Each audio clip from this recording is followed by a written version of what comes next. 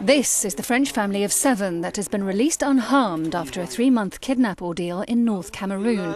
The group, which included 4 children whose faces are pixelated here, was seized in February while on holiday.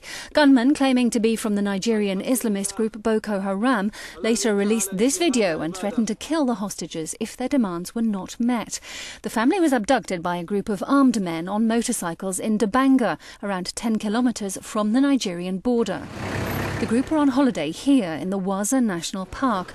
The hostage takers threatened to kill their captives if the authorities in Nigeria and Cameroon did not release Muslim militants being held there.